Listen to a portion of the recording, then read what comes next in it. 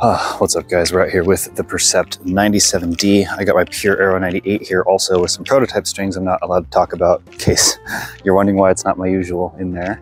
And for the moment I'm set up with a lapel mic, so audio quality not the best, but it'll allow me to talk while I'm hitting. And I got my coffee here. If you guys want to buy me coffee, there's a way to do that in my description, and I will shout you guys out in my next video. So slinger bag, pure Aero 98 right there, Percept 97. I'm going to start off with some backhands. I've gotten a little acquainted with this racket, but I do notice the differences when I do this the most. So I'll record, we'll talk about it. All right, backhands. So I'll be talking, but not looking at the camera. And meanwhile, I'll be very insecure about people at my club watching me talk to myself with no understanding of why I am, but it's for you guys. So I have Wasabi X in the YONEX. This is an 18 by 20 if you didn't know. And it definitely has a lower launch angle than my 98, but honestly, not as bad as I thought. I don't mean bad, but I mean as low as I thought. This racket's heavy, but helps me realize how efficient your timing has to be, but also how relaxed you gotta be. You don't wanna muscle too much with a racket this heavy especially, but ideally, ever. When I had this demo, it was strung with Hyper G, 16 gauge at like 53 pounds, which I think is just a nightmare for an 18 by 20. So I cut that out after seeing if I like this racket at all, and I do, and put 17 gauge Wasabi X in here, which is one of my favorite all-time strings. But yeah, this is that launch angle. Got to be more conscious of it. I'm gonna pick some of these up. Wait for them to go away so I can talk to myself again. Sometimes the slinger bag gets a little bit, I wouldn't say jammed, but the balls sort of build up in a way where the machine won't drop and feed them anymore. So you got to give it a little shake or a little stir. Doesn't happen too often, I don't mind. As I was saying, Wasabi X, 17 gauge, 46 pounds, full bed. I usually only use Wasabi X as a cross string, but I did a full bed because I wanted to bring the swing weight down a little bit. Hyper G 16 gauge, swing weight was like 333. Strung it up with this, it was like 328. If you guys haven't seen my video on Wasabi X or my other favorite strings of all time, you can check out that video. I'll leave a link in the description. But let's hit a few more of these. Yeah, these are nice. This racket's very stable, very solid. And I much prefer this one to the last one. And I've said that for all the Percept rackets. They all feel just the right bit stiffer.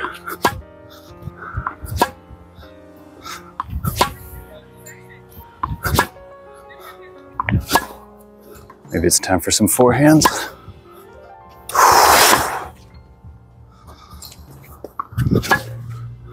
So when I first got this racket, I played with it in stock form with Hyper G, but I decided I liked it enough to put a bit of my own stuff on here. So I'm currently hitting with it a bass grip of my choice. It's made by Turna. It's about as heavy as a leather bass grip would be, but a little bit softer and maybe a little bit thicker, which I tend to like. So this setup's a bit more headlight than it would be in stock form. Now it's really swinging the way that I want, but even stock, it was kind of agreeable. I think the static weight, the swing weight, string pattern already say a lot about who this racket's for. More advanced player, I'd say at least 4.0 and up, because it's not easy to use and the ways in which it's rewarding may or may not be accessible to anybody but the more advanced players, to be honest. I think everybody appreciates a stable racket, but that usually comes with a pretty big weight penalty. And if you don't have the technique or the strength to handle that weight, it's just gonna work against you and not for you. So this truly might be the most advanced racket in the Percept lineup. Although the 100D and the 97H aren't too far off. One interesting thing about this racket is I swear it has a higher launch angle than the 100D does. The 100D is an 18 by 19, slightly bigger head size. But that racket just really likes to hit a flat ball. It's also quite a bit stiffer. So you guys know how I feel about flex ratings. I would say that the flex rating, to describe the flex difference of this racket compared to the last generation, I'd say its RA feels like 3 to 5 points higher, maybe more like 2 to 4. That's gonna depend on who you ask. Going to my Pure Aero 98 now. This racket's swing weight is a little bit lower, but more so than that, I just noticed way more power. Definitely easier access to spin. I don't know if the sweet spot necessarily feels bigger on either racket. They're only an inch apart in head size, but YONEX famously has that isometric head shape.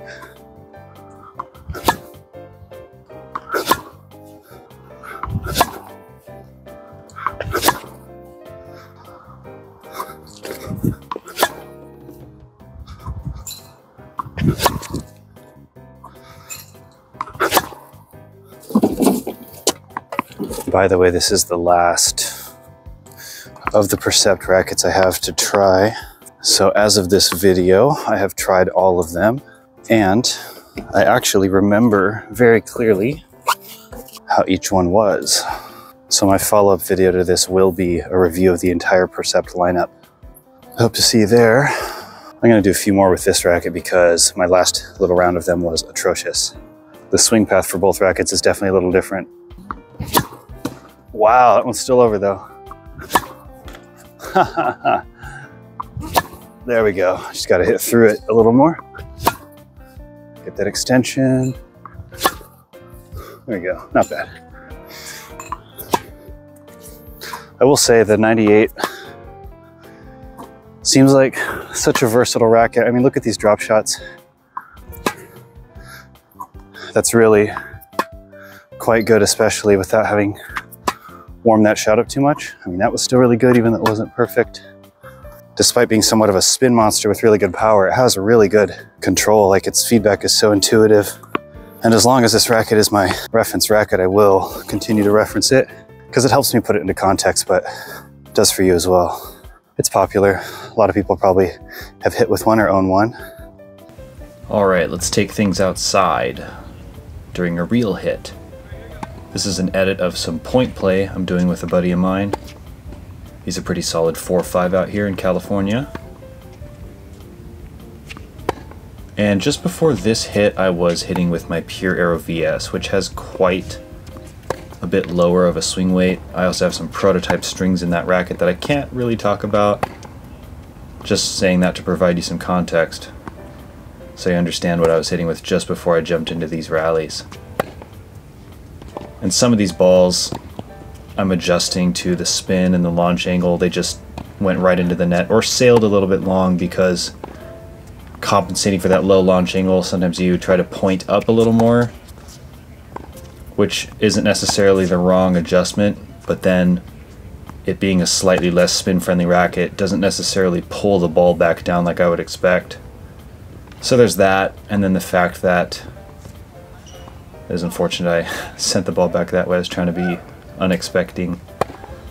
Anyway, it's that plus the heavy swing weight. It's not as easy to whip this racket around and get that spin, but again, a lot of things about this racket aren't exactly conducive to getting the most spin. The Pure Aero VS and the Pure Aero 98, more my style of rackets, definitely easier access to spin for all kinds of reasons.